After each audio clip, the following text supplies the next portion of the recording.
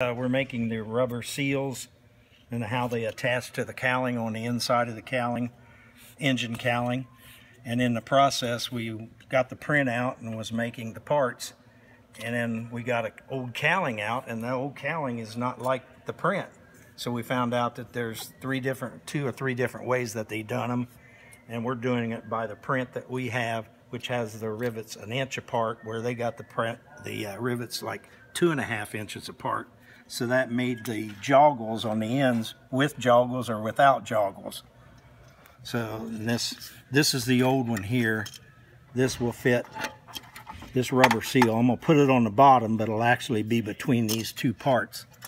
And it will fit in there like that. And then when they put the cowling on, this will seal against the inner ring on the engine to seal out the air and heat and whatever.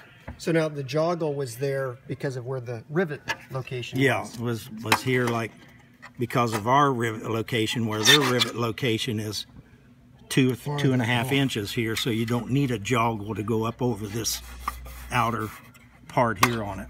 Mm-hmm.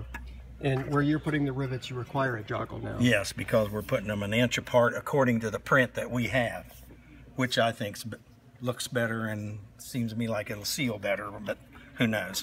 Yeah. So it's just a difference in the manufacturing. Right, because we got 3 different cowlings out, and all 3 of them are done a little bit different. One of them is real close to the print, and the other 2 are different.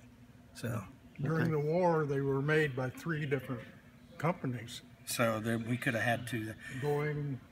Yeah. And I'm not so sure if this particular cowling isn't off a C-47 instead of a B-17 maybe or something, because they were interchangeable and stuff from what I've heard. Yeah. So it's possible that too or something.